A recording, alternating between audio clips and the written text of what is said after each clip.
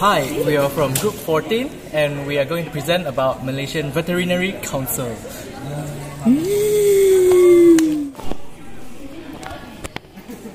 So guys, now I'll be presenting about Malaysia Veterinary Council, about the history.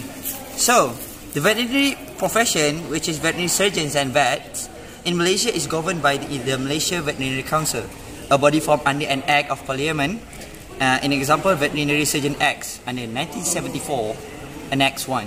So yeah, 1974. Okay, next I will be explaining about members of organization.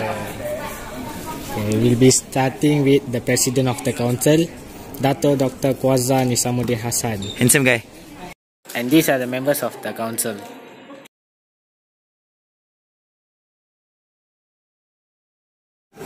Next, I'll be presenting about the roles and functions of MVC.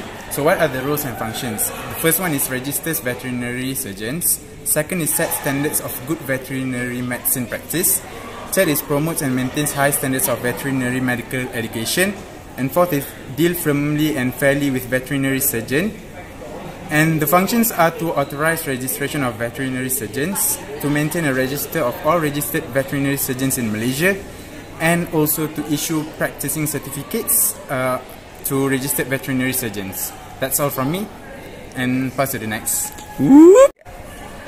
Next is contributions and achievements.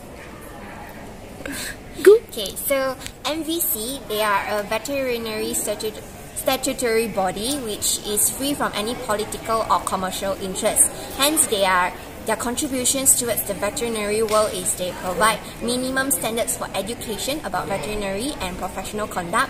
It also ensures the excellence of veterinary profession through appropriate regulations.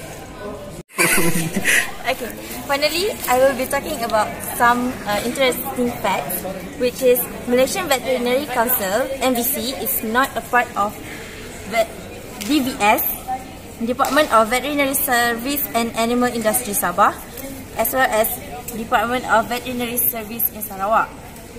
Other than that, MVC is not able to offer information on subjects under the jurisdiction of other veterinary institutions or government. Thank you.